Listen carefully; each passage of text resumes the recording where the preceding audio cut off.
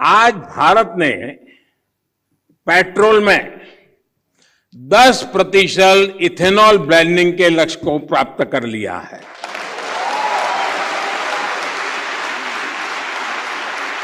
आपको ये जानकर भी गर्व की अनुभूति होगी कि भारत इस लक्ष्य पर तय समय से 5 महीने पहले पहुंच गया है। As Prime Minister stated, India indeed achieved the target of blending 10% ethanol in petrol 5 months ahead of the schedule. The journey that started in 2015 with only 1.5% ethanol blending has today reached 10%, and there is still a road ahead for achieving 20% of blending targets. The success of this belongs to the government and their policy interventions, but also to the scientists, farmers and the technology that finally worked in a concerted manner to minimize India's dependence on fossil fuels. One such company, MicroBite, has come up with a game-changing technology that would be highly beneficial for the ethanol sector. This Hyderabad-based bio-ethanol startup has developed a disruptive technology for inline sterilization of liquid raw materials. PBNS team reached out to the founder of MicroBite, Mr. Praveen Gorakavi, who is also an accomplished Indian scientist, to understand the significance of this technology. So MicroBite is ethanol-based startup, and that has developed a disruptive technology for inline sterilization. So when we talk in technical terms, inline sterilization technologies, it gets a little bit tedious for people to understand, and especially in regards with ethanol, which is right now it's on peak and it's a biofuel of the future. So can you walk us through what is the significance of this technology and how it will shape how we see ethanol and how it will hold significance, particularly in that industry? Firstly, thank you, Thanvi, for your kind words in the action. So talking about the technology, yes, you have rightly mentioned that ethanol is on the right path. In fact, the country is on the right path in adopting ethanol as an alternate fuel alongside the petroleum-based gasoline. Talking about the technology that we recently developed, it's about the sterilization. So most of the companies which produce ethanol use a raw material which are decomposable. Obviously, ethanol is produced by decomposing the raw materials into ethanol, right? So conventional machineries or conventional storage systems are simple tanks which store this material for longer time. And when it comes to applications of molasses, which is a byproduct from the sugar mills, into ethanol, molasses is extracted from the sugar mills. As I said, it's from the sugar mills. So sugar being a kind of seasonal crop, it is only available for a few days in a year. So the general tendency is people or companies procure huge quantities of molasses when it is a season, because the availability is high and the costs are low, and they store it across the year so that they can keep producing ethanol throughout the year. Now, what happens is when they are stored in the conventional systems, there is a drop in the sugar levels of it, which means that it keeps depleting in quality. The molasses or any decomposable raw materials, they decompose by natural enzymes which are present during its crushing or during any contaminations before. And that almost accounts to almost 5% to 10% of the raw material itself. So in common words, if I want to say the same thing, if you look into a storage tank, which is having molasses for more than 3 weeks or 4 weeks, you see a froth building on the top of the layer, a froth and some kind of, bacterial contaminations on the top side. That is all a loss. It accounts to more than 5% of raw materials. Now, we developed a sterilization technology, which is nothing but you just kind of eliminate the unwanted microorganisms in the raw material. And that too, when I say inline, I am not taking out special time to sterilize them. But if a tanker comes in and the tanker unloads the molasses into the storage tank, naturally we'll set up some kind of pipeline system, right, for the material to go. So we developed a sterilizing device which is connected to the pipeline itself. So while the liquid is flowing through the pipeline, it gets sterilized. So there is no requirement for a separate machinery for that or a special time for that sterilization. So while unloading and loading of the material itself, you remove or you eliminate the bacterial and viral contaminations and also unwanted natural enzymes which are there in the molasses, by virtue of which we can save or we can store molasses for a longer duration of time without losing the raw material contents, which what we call as a TRS, total system sugar levels in the system, or total fermentable sugars. We are not losing that content. We are able to retain that for a longer duration. This would help the industries, both ethanol and pharmaceutical industries, from losing their raw materials for unwanted contamination. That accounts to almost 3 to 5% of their margins, of their revenues, which is significantly high, because this is a kind of industry which operates on a smaller profitability, smaller margin of profitability. And the moment when we say we are adding 3 to 5% on the raw material costs, it's a big thing for the industry. When innovation comes, there's always a gap that you observe. Like you have always mentioned that you observe certain gap and hence you reach to that particular point where you want to innovate something. So what is the motivation behind ethanol? Basically in ethanol industry, where was that point when you noticed that, okay, such disruptive technology has to come in line and it will lead to so and so benefits. So how is that bridge is connected with you? So if you see right now, ethanol industry is a very capital intensive industry. So for any small time player to invest or to set up an ethanol plant, it is not really that feasible.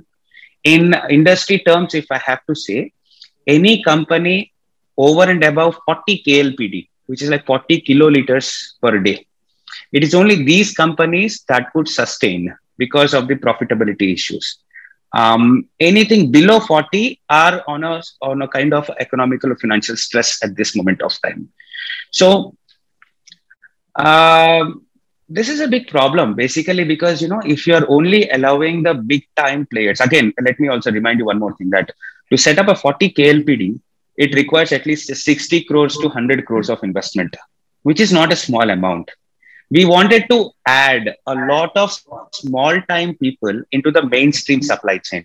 We have observed that a small sugar mill, let us say, which is producing around 25,000 to 40,000 tons of molasses per year, it would have a capacity to produce a 10 to 15 KLPD. And without that, the sugar industry or their existing business is not as profitable as what they want it to be. They wanted to enter into ethanol, but yet they cannot, because the ethanol industry is capital intensive and they cannot set up a bigger plant, or they don't have raw materials for the bigger plant. So in one shot, if I have to say, smaller players were not in a position to enter into mainstream supply chain for the ethanol at this moment. And this is a vacuum that we observed. It's also equivalently a kind of market opportunity for people like us who are into the technology zone as well. We wanted to develop technologies so that we can introduce all the small timers into a mainstream supply chain. Because as our elders say, it's only when the country on the whole participates in something, it becomes a revolution. So ethanol is being treated like a revolution in the country currently, both by the government as well as the private sectors. And for this revolution to be called really as a revolution, we need a lot of small players also to join the gap, to join into the supply. So that is what we observed, and we started working on it.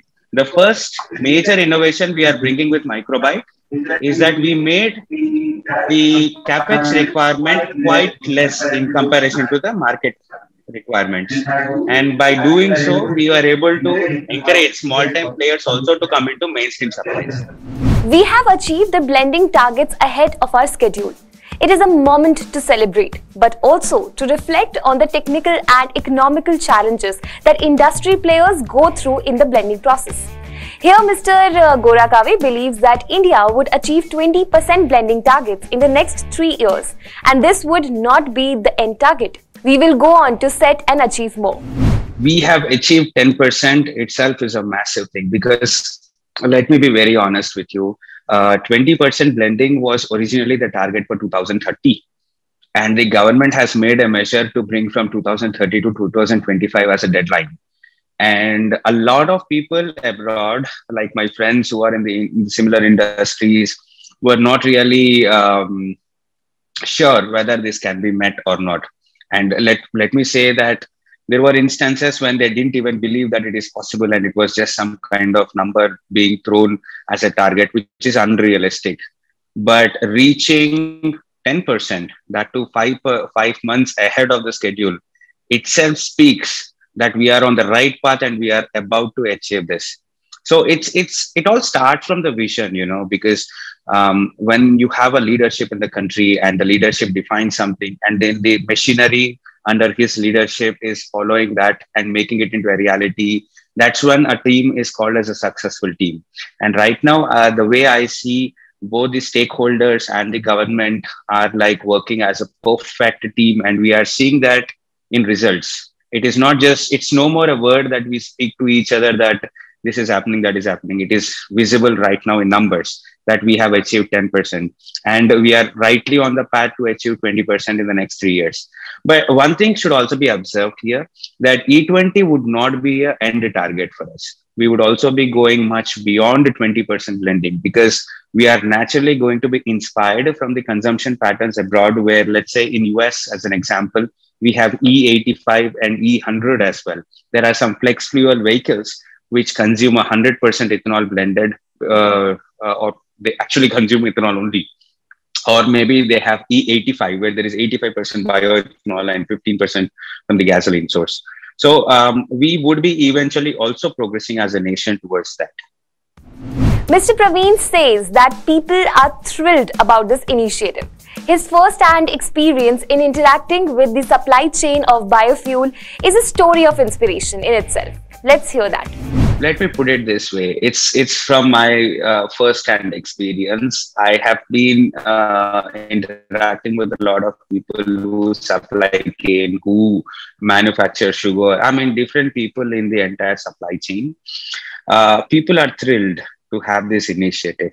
In fact, let me also put it this way, that a lot of people beyond the sugar industry or the line of sugar industry are also thrilled, because government has made a very right move of allowing other feedstocks also to be used as a raw material for production of ethanol. One of it is the grains. It's an amazing move, because in fact, we are also keenly waiting for corn to be included in this, because corn also does a lot of is also used widely as a raw material for the production of ethanol in various other locations of the globe.